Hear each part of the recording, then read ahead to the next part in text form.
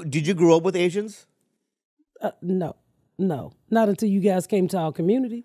We came to your community. Interesting. Yeah, the beauty supply store, Oh, the liquor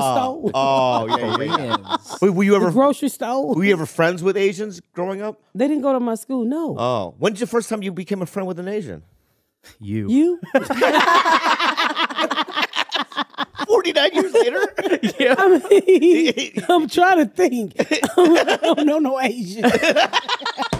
I'm not being racist, but I really don't know no Asian. But okay, so let me just be honest then. May I be honest? Yeah. I grew up in the suburbs of San Diego. There was no black people. How many did you have in your school? 1.5. I don't even know. Wow. I mean, the white dude was really tan. I don't know. Maybe, he was black. But There are some suburbs in San Diego that are super white. So white. So it's like the only real black friends I got was from comedy. Yeah. And then you just show up at a club and then you see, the first guy I met was this kid named Kareem, right? And he was this tall, he had a big afro.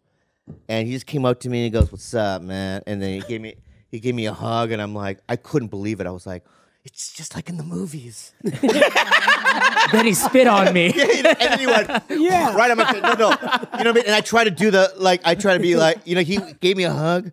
And when we departed, I was just like, yeah. I did a thing with my body. Oh, wow. And I couldn't believe it. Was like, I'm in training day or something. You know? Yeah. God damn, Bobby. Yeah. And then I came to LA and then Martin Lawrence's road manager goes, "Hey, Martin wants you to every time he plays the store, he just wants you to open." Right? So then it's like I'm in the green room with Martin Lawrence and all these guys and I'm meeting everybody. And it was just it was just a magical fucking time. But also I didn't grow up with black people, so I'm just kind of learning culturally. What are you looking at me like that for? No, I believe you. I don't know why, but you're looking at me like I'm going to say something, like I'm going to cancel myself. No, I'm not going to let you cancel yourself. You're going to edit this shit out. I mean, I understand. I mean, I remember when Asians, Chinese people first started to come for hearing of them, which they took over the nail shop. Those are Asians, right? Yeah. They started to take over because I don't fucking want to say the wrong thing, but when they started to take over the nail shops in my community. And they just started popping up everywhere. And then we became popular and all the beauty supply stores came. So they started coming to the community. Because at first they were coming to our community easing in out through the liquor stores. We have more liquor stores and churches than any fucking thing. Yeah. And so, now they flood our community because for some reason, white America don't realize we spend the most money in this fucking country. Black people do. Yeah. So, that was my first interaction when they started to come in our community. Yeah. You grew up in Atlanta. Yeah, I grew up in Georgia. It was just You did? Alpharetta. Oh, boy, shit. What, tell me about Well, I moved there. It's rich as fuck. No. I moved there 94. It was still rich as fuck. White, black farms, and then this guy. That was it. Yeah, but that's where all the money is. Now it is. No, That's where all the money is. bro, you grew up like I grew up. No, but the way you describe, I didn't have a country club. Bitch, you probably had a country. You just didn't belong to the country club. Yeah, but you did. Was there golfing?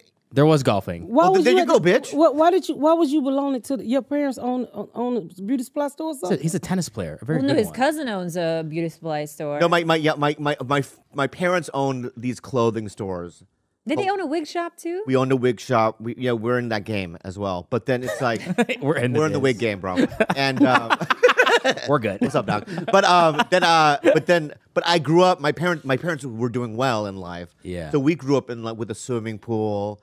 White picket fence. Affluence. Very affluent, right? Yeah, I see. Yeah, but then here's the thing, though. What do your parents think about you out butt ass naked? Acting like you poor, you got a script to make fuck. What the fuck? Ms.Pat, but no. What are your parents? Is they alive? Ms.Pat, just listen. I'm surprised they ain't tied chicken feet to your dick.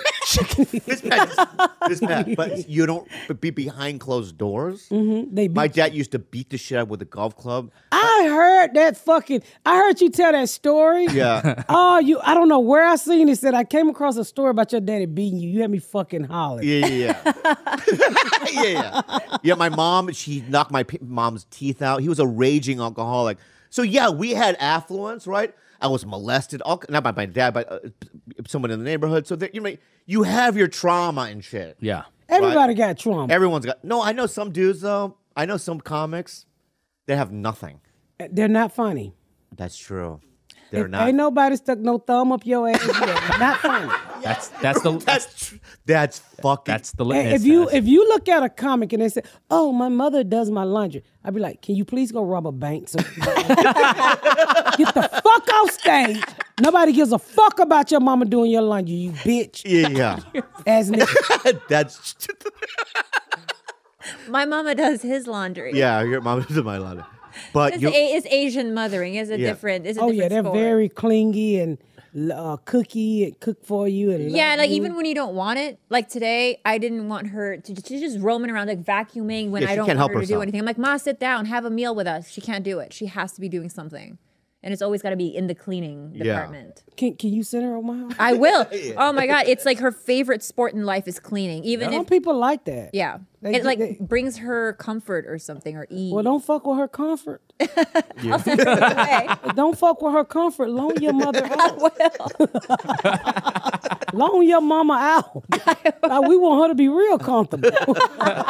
Can you fly her to Indianapolis? I will keep your mama comfortable like a motherfucker. Did you move to Indianapolis? I live in Indianapolis. Oh. Yeah. Oh, you like it there? Fuck no. Why are you there then? My husband works at General Motors. Ah. And so that's what originally got me there. But I'm getting ready to move back to Atlanta. Back to Atlanta? Yeah. Yeah. Well, LA was never your thing? Nah, I can't do this old carrot eating ass place. Fake titties and I can't do all of this shit. Yeah. And you